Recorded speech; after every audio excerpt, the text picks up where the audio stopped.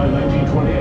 Newsflash, the Metropolitan Opera and businessman John D. Rockefeller Jr. have announced plans to build a magnificent new opera house right here in the heart of Manhattan. Dateline, October 29th, 1929. The financial world is reeling as the stock market crashes. Plans to build a new opera house quickly evaporate as money, jobs, and hope are suddenly in short supply. Which is when businessman John D. Rockefeller Jr. has a flash of inspiration. He is going to hire an all-star team of architects and build a city within the city. As his vision begins to grow, so does the project. This will be a center for commerce, art, and communications, and he will finance the whole thing. The project creates 75,000 jobs in New York and thousands more across the country. Rising into the skies of Manhattan, it becomes a beacon of hope, the promise of a better future. As Christmas rolls around, the construction workers buy a 20-foot Christmas tree that their families decorate with handmade garlands. Up on the high steel, you'll find New Yorkers, immigrants from across Europe, and the famous Mohawk Nation skywalkers. Walking on 18-inch beams 70 stories up while catching molten iron rivets is just a day at the office for these fearless crews. Oh, thank you. One fateful day, the workers break for a PR photo session, giving the city and the world an unforgettable image for the ages. As the work goes on, John D. wants to create more than just buildings. He wants to create a public work of art.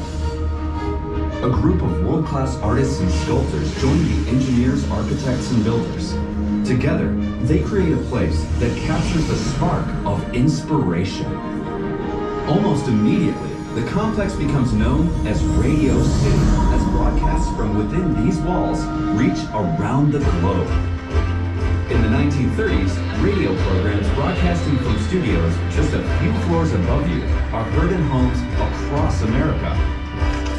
Movie stars, famous comedians, and a world-class symphony orchestra played live from 30 Rock's Studio 8H, the largest radio studio in the world.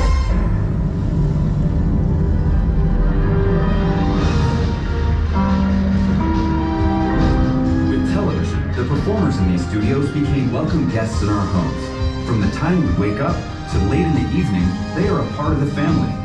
And every Saturday, America tunes into Studio 8H. Live from New York, it's Saturday night! And high above it all, on the 65th floor, is the legendary Rainbow Room, where New York comes to celebrate. Good evening, and welcome to the Rainbow Room at the top of Rockefeller Center. Here, to step in the door is to feel like a celebrity. As you visit today, you'll feel the energy and the magic that is Rockefeller Center. And trust me, that feeling never goes away.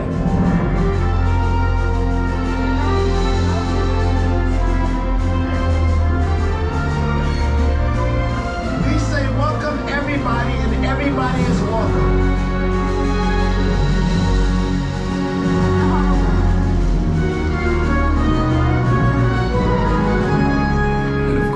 Just like those first construction workers knew, it wouldn't be Christmas at Rockefeller Center without a tree.